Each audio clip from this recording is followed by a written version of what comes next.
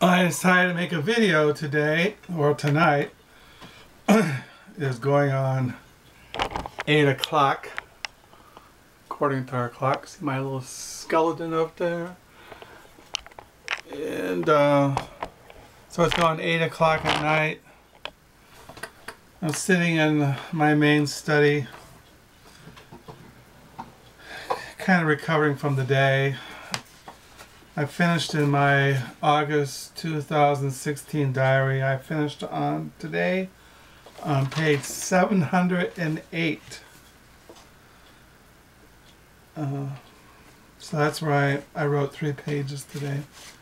So tomorrow I'll be on page 709 if I'm still alive. So yeah, today and last night I've been reading this book, Voltaire's Bastards, The Dictatorship of Reason in the West by John Ralston Saul. I don't know, I've just been looking at this. I've had this book for a long time, and I just get it out and I just read it. It's very complex, but it's kind of book that some books I just read to just, it's like just, what the word is, mindless, just reading it for the sake of reading it, not totally comprehending what you're reading. But so I've been reading that, and I looked at this evening. I looked at that book I mentioned I got in the mail, the Lunar Men, The Friends Who Made the Future by Jenny Uglow. I ordered her book on the biography of William Hogarth that I mentioned in my last video, the 18th century painter and engraver. He's one of the persons I've always been kind of interested in, 18th century, William Hogarth. So I ordered her biography, and I'm supposed to get that in the mail this week. What else? I went to some thrift stores this morning.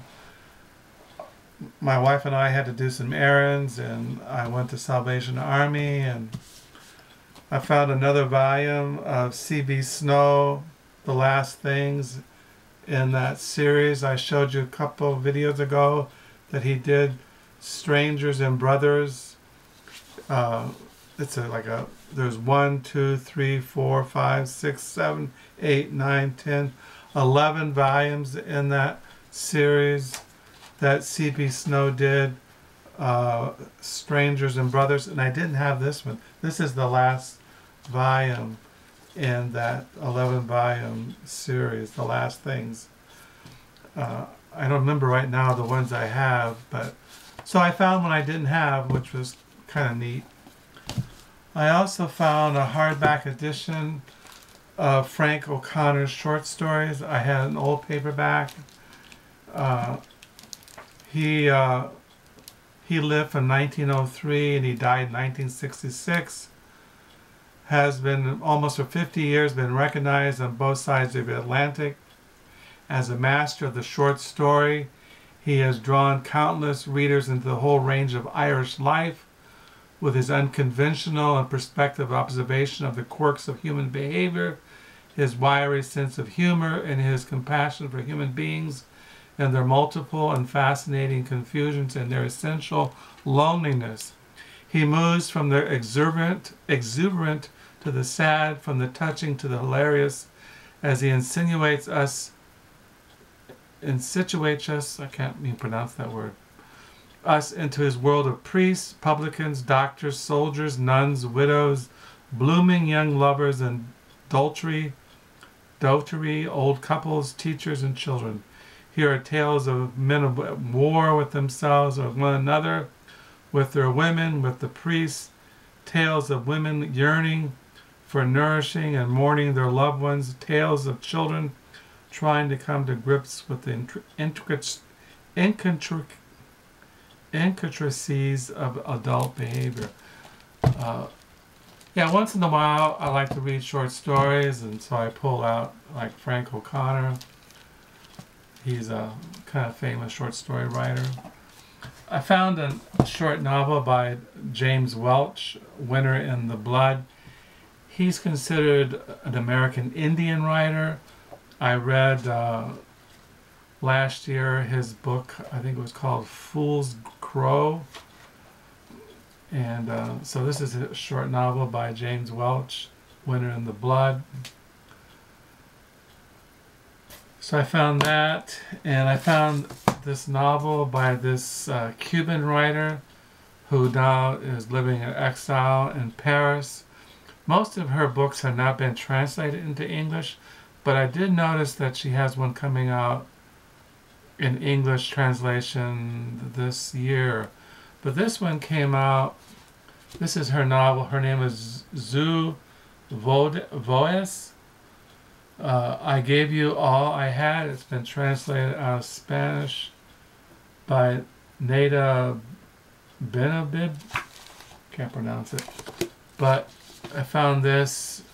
This came out in 1999.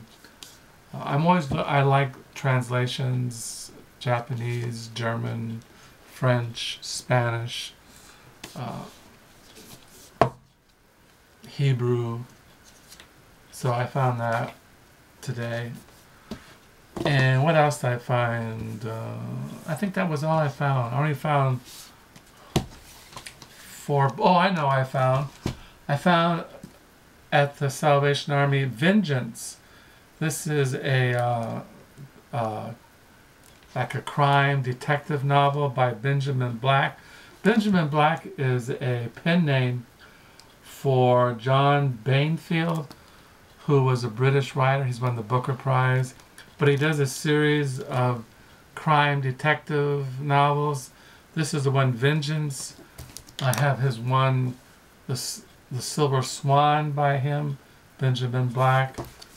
And I have his A Death in Summer by Benjamin Black. And I have his Christine Falls, a novel by Benjamin Black.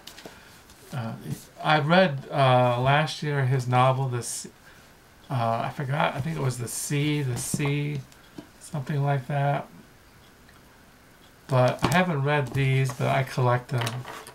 So I found one I didn't have, which was kind of cool. So yeah, and today when I was downstairs looking for something, I found this novel by J.G. Bollard. I forgot. I've been looking for this. This is his novel, Crash.